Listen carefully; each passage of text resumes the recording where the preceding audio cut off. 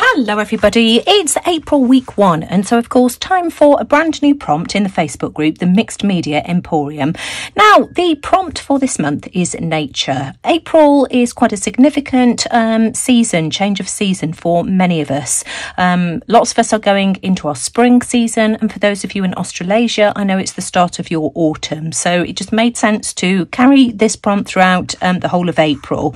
The challenge for this week is trees, and you can interpret this in any way you like. If you want to collage a tree, paint a tree, just interpret it in any way you like. Now this week I'm going to be working on one of these picture framing mount boards. You've seen me use these before. I did them for the nautical prompt, I think it was, last year, and I thought I might do another series of these throughout this month. So these are what they look like. They came on this peg here, which I just take off. All of them have got these stickers on which signify the colour number. The easiest way to get stickers off is to just heat it gently with your heat tool, and then the glue will start to melt and they come really easily off. So not that it would really make any difference because I'm going to cover it up anyway, but I like to know that it's gone.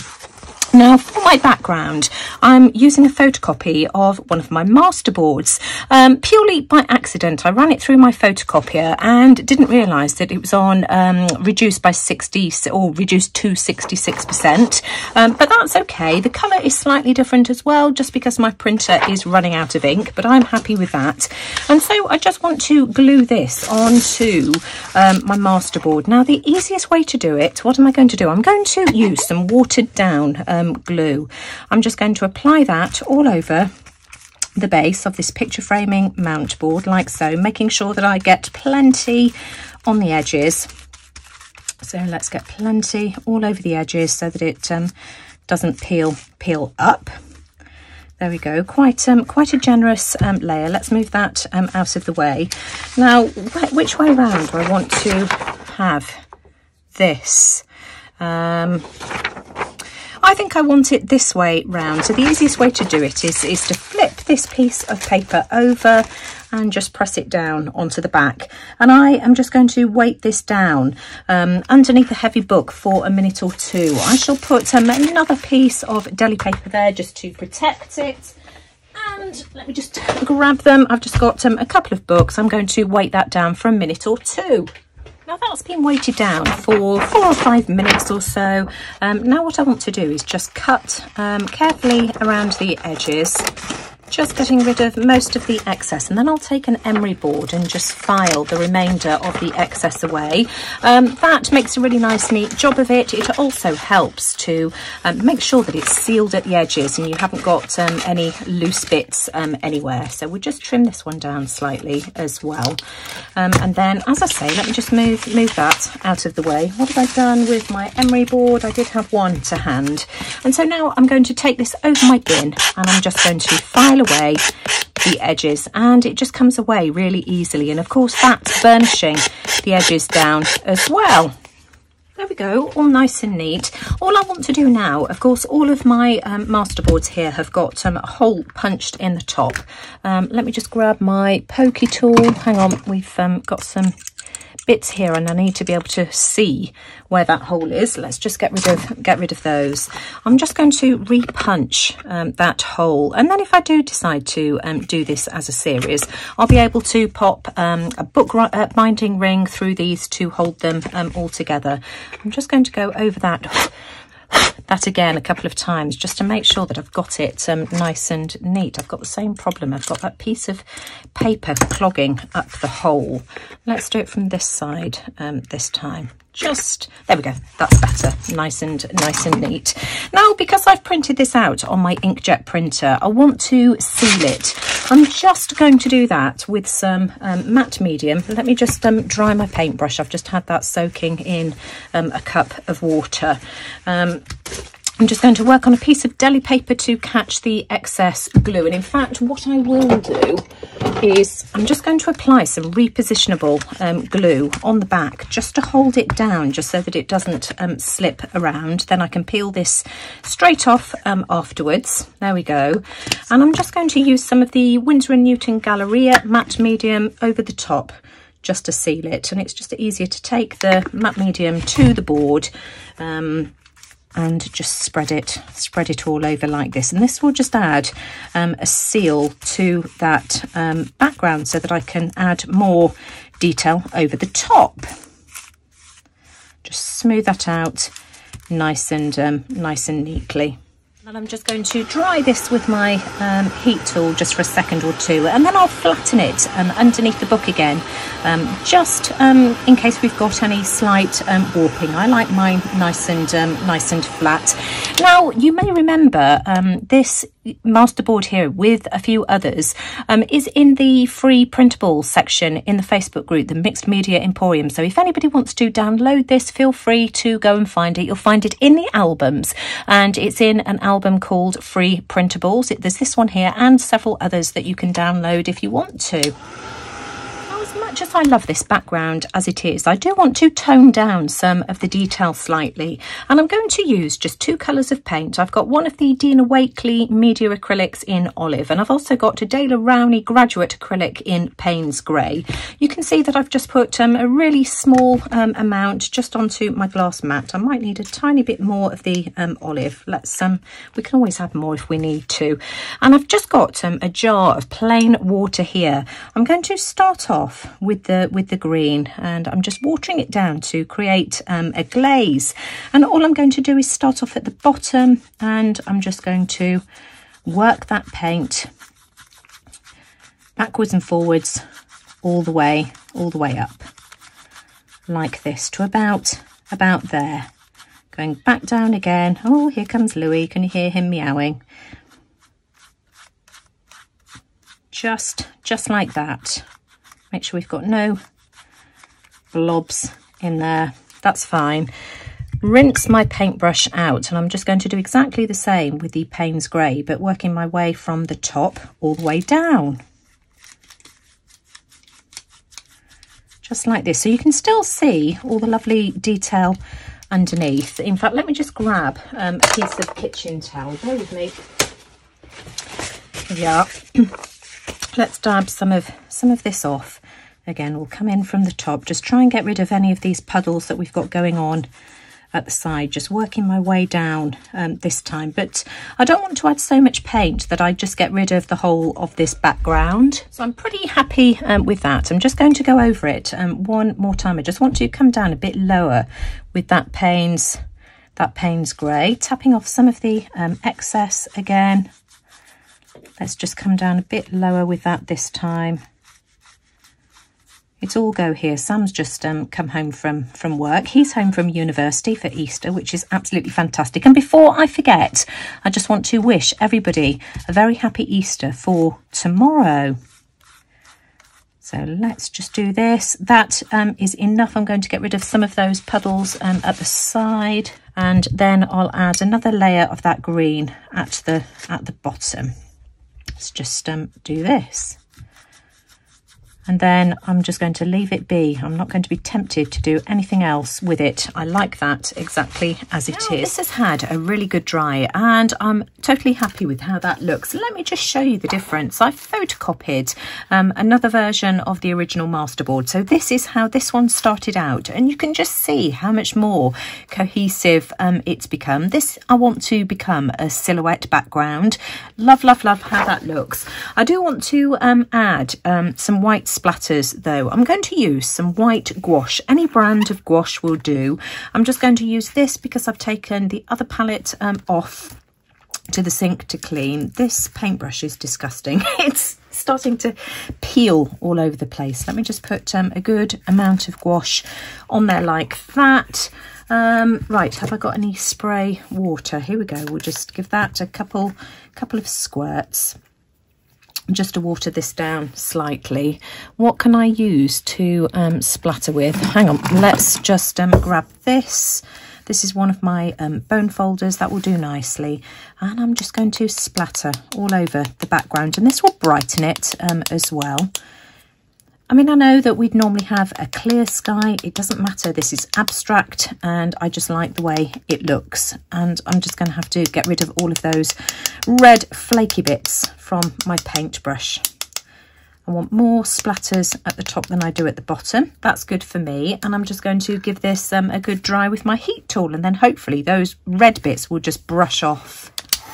Background's now dry, and I just want to add a moon in the top right hand corner. I've used my 1-inch circle punch just to chomp a circle out of a piece of cardstock here like this. I'm going to use my Hero Hues, which is a white pigment ink pad. So we've got this. I've got my mini blending tool here. Let's just wipe off some of the excess. I don't want this to be too bright. And I'm just going to go round there like that. That is cool. Now, of course, I've got some overhang. That's fine. We can just rub that off. There we go, gone. And again, I'll just heat set that with the heat tool. And I just want to brighten that up a bit. I want to use a white chalk pastel for this. Mine are the Inscribe pastel brand, really cheap brand that you've seen me use many times before. Haven't had these out for quite a while though, I must admit. Just going to go over that just to give a really hazy effect. I'll need to spray this with some varnish. Let's just blow away the excess. And then I've just got the solid punch from that same punched out circle. And what I'm going to do now is just go round the outside like this. And this will give a really cool sort of hazy effect. Let's just do this. Really ethereal. I love this. There we go. Isn't that just cool? Love that. And where we've got that gap, I'm just going to rub that gently with my finger like this. I think that's a beautiful effect. Really wispy. I'm really happy with that. Love how that looks. Now, I want to mix some paints together. I'm going to use the Payne's Grey again and some of the olive. I want to paint my tree in the background. Whoops, that's way too much, but never mind. I want to add some olive to that as well. So we'll add some of this, and I'm just going to mix those two paints together. I'm just going to use that same paintbrush, which I have sanded down. You can see I've got rid of most of that paint. And I'm just going to mix this together. I think it's really nice because I've got these colours in the background as well. That's really good. That's perfect. Let's get rid of some of the excess paint on my paintbrush. Here we go. I've got my pot at the ready, my pot of dirty water. And now this is where I hold my breath and paint my tree. Let's just put the water there just to weight everything down. I've still got glue on the back of this just because I haven't wiped it off yet. So I'm just going to press that down just so that this doesn't move. And let's try and paint a tree.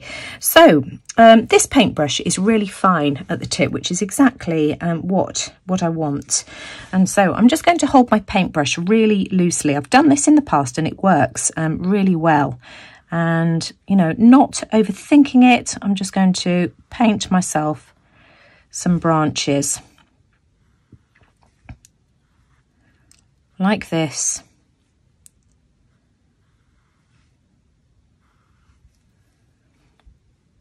Most of this will get covered up anyway. The blossoms are on the trees here now, and they just look absolutely fantastic, just gorgeous. And so this is the effect that I'm going to try and aim for. So let's have a look here.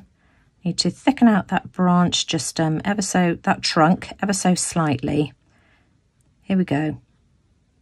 Leaving room at the bottom to do something with. But that's good enough for me to start off with. Keep it really simple if you want to do this kind of technique. We don't want to overcomplicate it.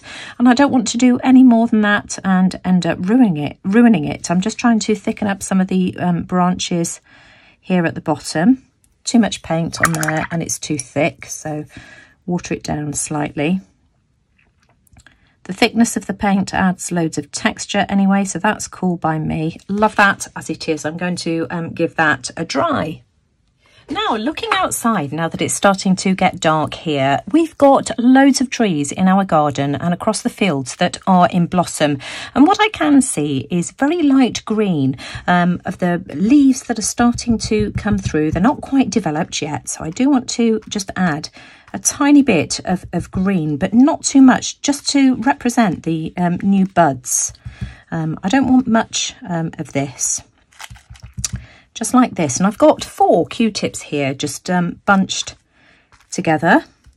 So we'll add a few of these, just going in with a really light touch here, just to add a few. And then the blossoms on our trees are either pink or white. Most of the ones that we've got around here are white. So I think that's the colour I'm going to go for. But I do want just a touch of that green showing through as well. Let's just do this, and these will need to be near the branches because that's where they are. There we go.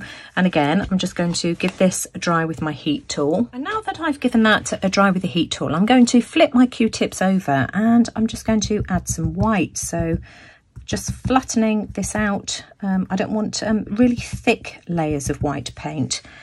We're just going to add some white blossoms like this, which would just look so pretty. Our trees are covered in this gorgeous white blossom. It looks beautiful. And so I'm just going to keep going like this. And I think I'll probably put this onto fast forward just so that you can see how many I add without it getting too boring for you.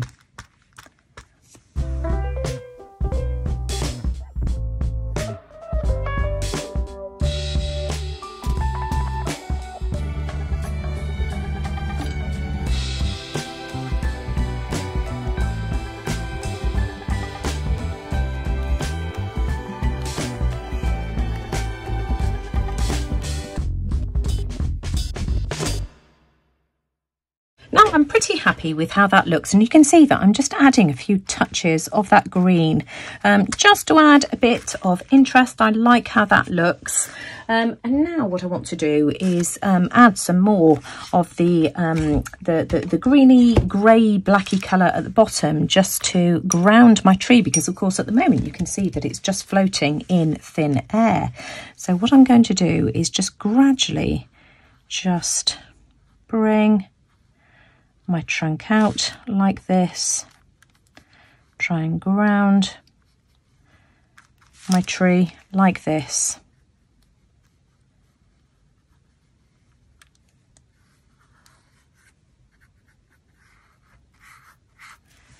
Here we are, just playing around with this until I'm happy with how it looks. I don't want to overdo this. I don't want to try too hard, and I do still want to see some of that gorgeous background underneath as well. Now I have altered this slightly. I decided that I wanted a few peachy coloured blossoms as well, and I've also altered the shape. I just felt it was a bit puffball-y.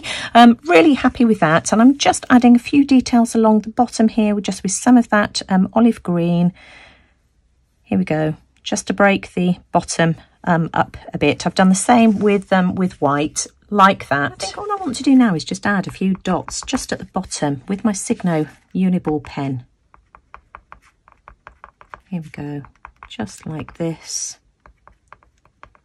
Just finer details, just so that it's less blobby. And I don't want to alter around with that anymore. I think I've got to a stage where I like the way that it looks. Maybe add a few touches here, and you know, stop before you end up spoiling it. I think I like that just the way it is.